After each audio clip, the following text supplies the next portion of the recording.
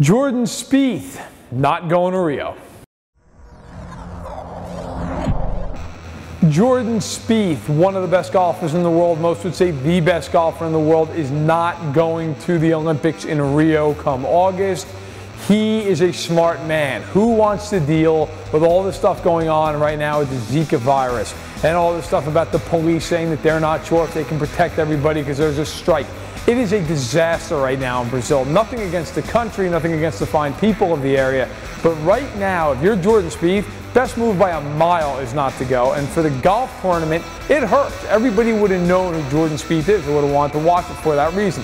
There's still some great players in the tournament, but without Jordan Spieth, it's not the same.